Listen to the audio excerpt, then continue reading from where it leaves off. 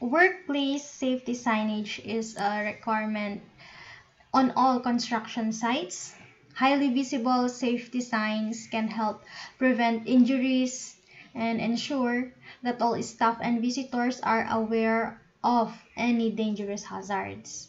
Without signage on construction sites, employees could be left unaware of risks, and employers might find themselves in significant legal and workplace health and safety trouble.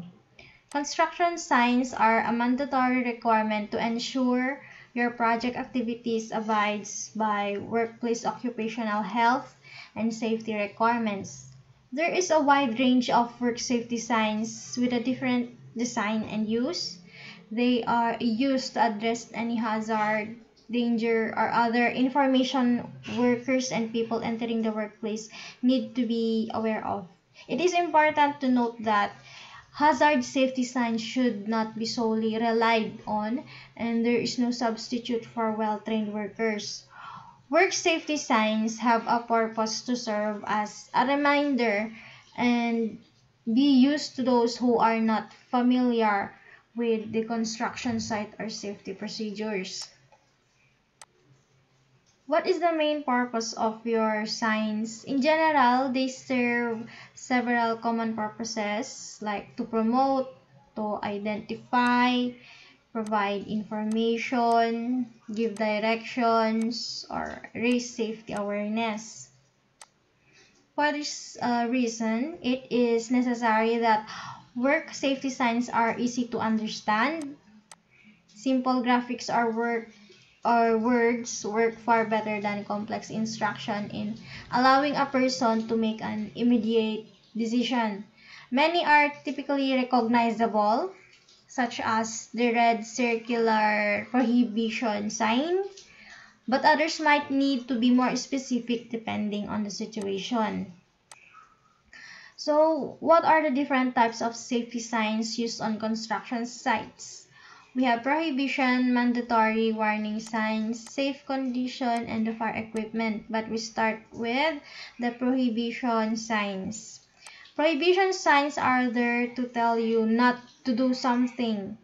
They are danger signs, telling you that it is not safe to proceed. And what color makes you think of danger? It is red. These signs have a red circle with red diagonal line through it. The pictogram is black on a white background. An easy way to remember the shape of prohibition signs is that it is circle, again, like a full stop. And the sign literally means no, stop, never, or do not. Examples are no authorized person, no entry, no smoking, do not operate, no parking. Next, we have the mandatory signs. Mandatory signs are there to tell you to do something. Consider this the opposite of prohibition signs. These mandatory signs are round in shape. The pictogram is white on blue background. The circle usually has a white border. And instead of being round or for full stop like prohibition signs, you can remember that mandatory signs are round for obey, because that is what you must do, obey them. Specific behavior or action means that this is something you must do. Examples: wear a face mask, ear protection must be worn, keep fire door closed, keep clear, and pedestrians only. Next, we have the warning signs. Warning signs are there to warn you of danger. Unlike the two previous signs, they don't tell you not to do something or to do something. They simply aim to make you aware of a danger so you can protect yourself, meaning warning, be careful or be aware. These warning signs are triangular in shape. The pictogram is black on a yellow background. The triangle has a black border. Examples, caution, hot water, danger, 400 volts, like that, and mind the step, fragile roof, caution, slippery floor. Next, we have the safe condition signs, usually be followed to safety. And what color better represents safety? It's green. These signs are rectangular or square in shape. The pictogram is white on a green background and will often have a white border. Meaning, you must follow. Meaning is also giving you this is the way, this way. We have also the escape route. That's why we have the fire exit there. And then the first aid. We also have push bar to open, assembly points, first aid box, and emergency stop. Next type of health and safety signs, we have the fire equipment. Fire equipment or fighting signs show you where the fire equipment is.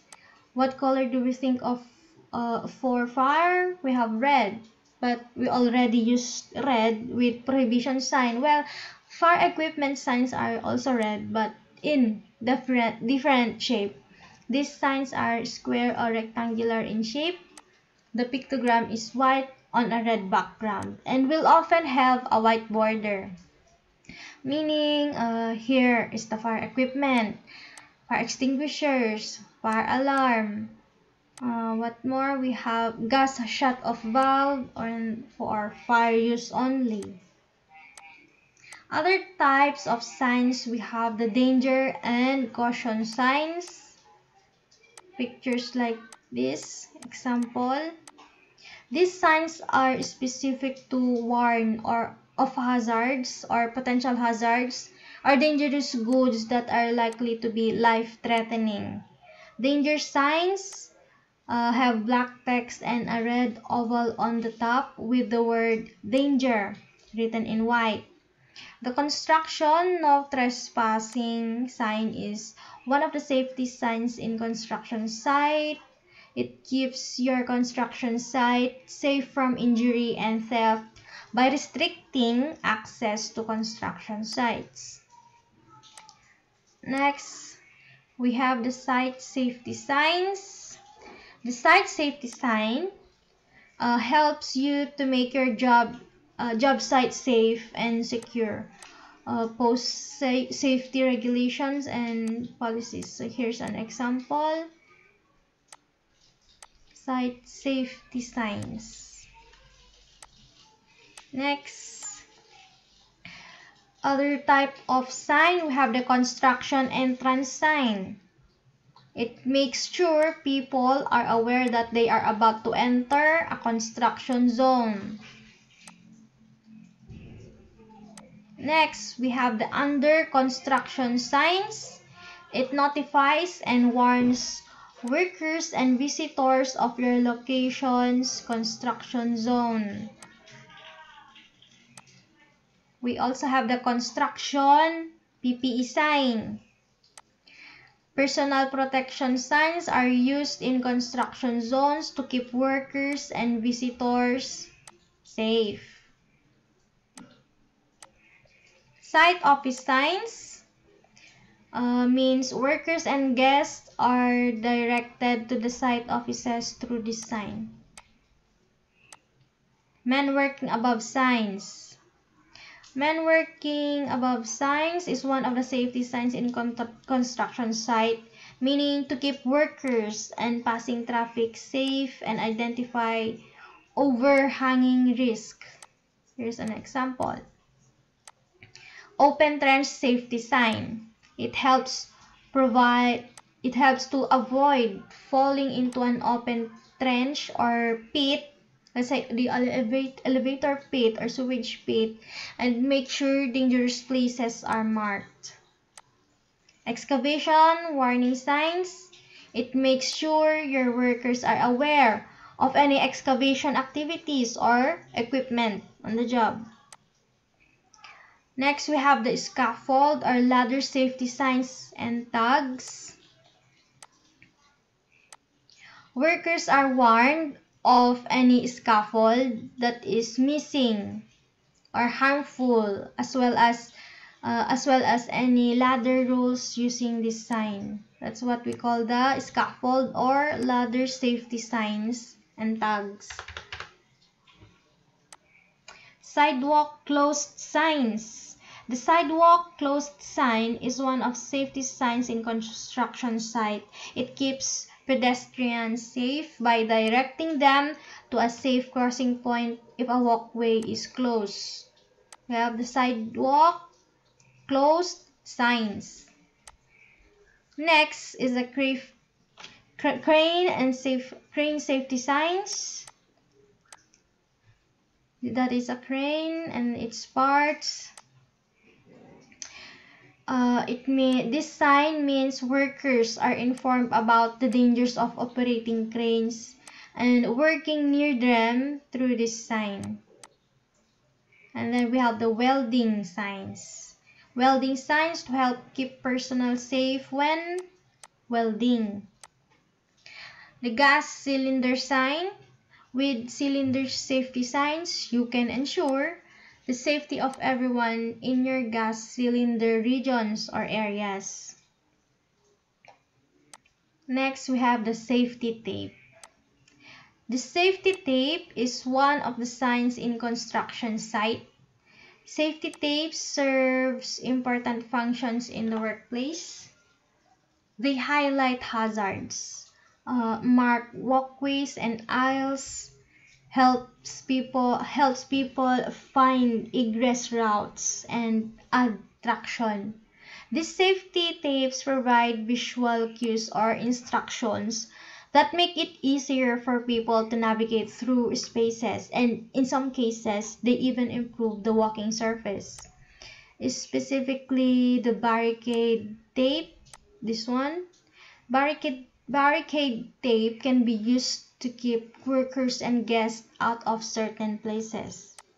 They are made with durable, resilient, tear-proof plastic materials such as polyethylene, polypropylene, and nylon.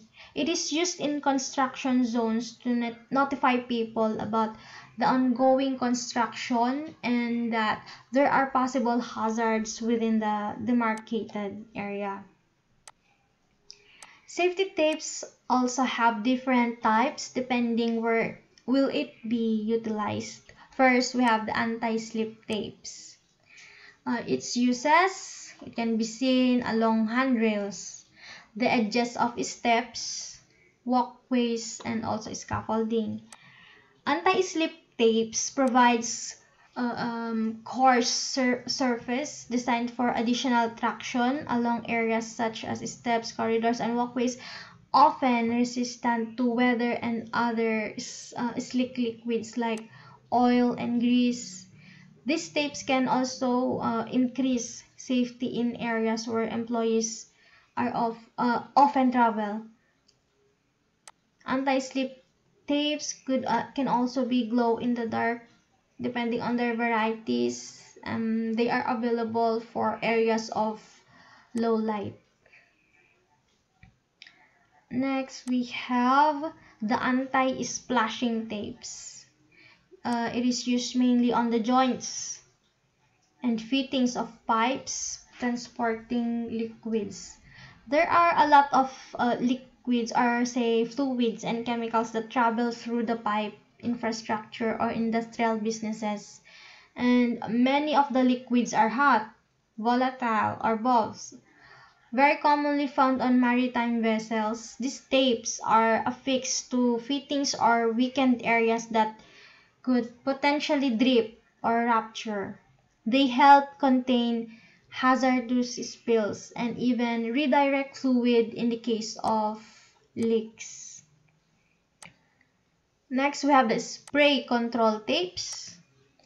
Uses mainly on the joints and fittings of pipes transporting liquids too, but works much in the same way works the same way with anti-splash tapes, but this spray control tapes are designed to help contain the flow of only specific types of chemicals. Types of safety tape: we have the barrier tapes, uses for blocking of areas, creating trails and paths. They are durable and weather resistant. These tapes serve as a way to direct or prohibit traffic in both indoor and outdoor locations. There are a wide variety of color combinations available to fit a business individual needs, but understand that some patterns are universal to certain situations and can only be used for those applications. These barrier tapes, are also sometimes emblazoned with terms such as caution or prohibited in order to increase their awareness. We have the flagging tapes. They are attention grabbing, not necessarily a prohibitive measure. It's not a tape in traditional sense, as these products generally don't have sticky adhesive. Flagging tapes can still grasp areas such as trees, pipes, or other materials that demand attention. They are manufactured with bright, fluorescent colors that immediately catch the eye. These waterproof tapes are often used within surveying industry. An example is this one. A flagging tape used on a stake for survey purposes. Next, we have the floor marking tape. Uses over areas of floor or walkway damage. As the name implies, these tapes are meant to be used whenever there is potentially hazardous damage to floors. They can be applied quickly and removed without any lasting damage to the surface. Generally, much more effective than other measures like cones or portable signs, which are often moved or ignored altogether. We also have the photoluminescent tapes. Uses, especially on emergency exits or outdoor events, with glow-in-the-dark functionality. These tapes works by absorbing the light from ambient sources, then illuminating dark hallways and corridors, like this one. Photoluminescent tapes are also capable of being used outdoors. These are beneficial in guiding people towards emergency exits, especially in the presence of smoke. The hazard reflective tapes can be seen on emergency vehicles or indoor parking garage. They are known to have yellow-black color and red-white color. It is highly durable with an almost mirror-like surface. These tapes are meant to notify those in the immediate area of potentially dangerous situations or heavy machinery. We also have the safety reflective tapes. Can be seen on safety vests, running shoes, also bikes, and athletic attire. They are bright, colorful tapes that call attention to whatever they are attached to. Often found on safety vests again, but also have applications for runners or cyclists, especially when exercising at night. The last type of a safety tape is called the retroreflective tape. They are used in boats, life vests, motorcycle helmets. Retroreflective tapes are produced with encapsulated glass lens beads. These tapes utilize a special honeycomb appearance that captures and reflects large amounts of light.